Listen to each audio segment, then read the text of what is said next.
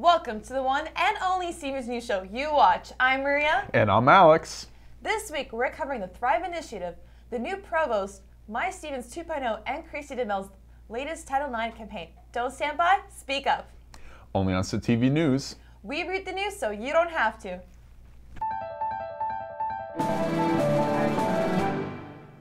Dr. Christophe Pierre has been welcomed into the Stevens administration as a successor to George Kofiartis, the previous Stevens Provost and Vice President for Academic Affairs. Dr. Pierre's previous accomplishments include his work as a researcher of vibrations, structural dynamics, and nonlinear dynamics. Before Stevens, he served as the Dean of Faculty of Engineering at McGill University in Montreal.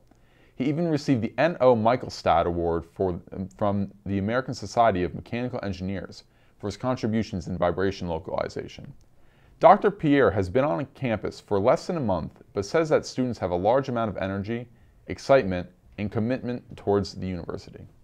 Don't stand by, speak up is a new slogan on campus regarding some major issues on campus like sexual assault, discrimination, alcohol use, depression, and hazing. Last spring, Chrissy DeMille, the Assistant Dean of Students, organized a student-faculty group that worked on addressing student concerns from the standpoint of prevention and awareness.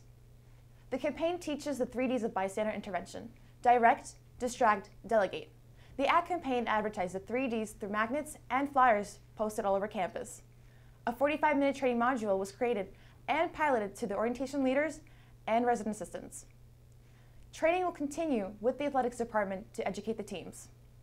A second Hanlon laboratory for financial analysis and data visualization has been built on the first floor of the Babbio Center.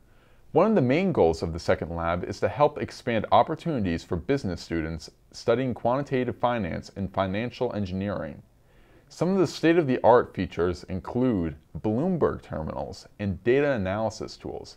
The terminals are equipped with specialized keyboards and software that allow users to access an array of financial tools.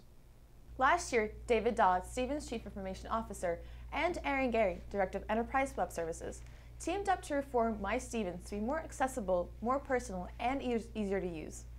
This year, MyStevens 2.0 has been released to the Stevens public. Dodd says that the tool behind the original MyStevens is from the 1990s.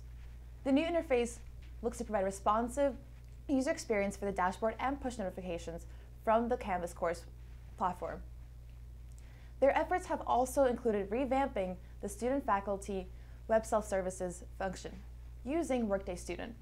Stevens is currently one of 9 schools in the country working with Workday.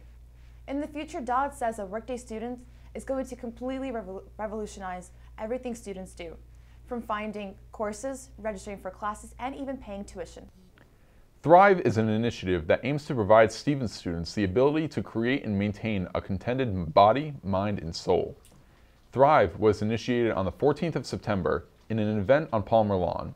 It began with an address from SGA President Matthew Hunt and featured guest speaker Richard Cody, who served as Governor of New Jersey from 2004 to 2006. Sarah Klein, the Assistant Vice President for Student Affairs, said that the Don't Stand By, Speak Up campaign furthers the tradition of being stigma-free at Stevens. For this week's Technically Speaking, let's go to our Senior Software Engineer Correspondent, Tarek Kadiri. Tarek? In smartphone news, Samsung has recalled millions of Galaxy Note 7 phones after only being unveiled 1 month ago due to a battery issue that has caused a number of customers to have their phones ignited and melted. Sales of the new smartphone has been halted in 10 countries worldwide, including the United States. In the next few weeks to come, Samsung has promised to deliver a free product to current customers to replace their Note 7. Starting next week, Samsung will allow customers to replace their Note 7s for a Galaxy S7 or S7 Edge and a $25 gift card or equivalent. Back to you. Thanks, Tarek. That's this week's news. For more news and stories, pick up a copy of The Stoot or subscribe at thestoot.com/subscribe.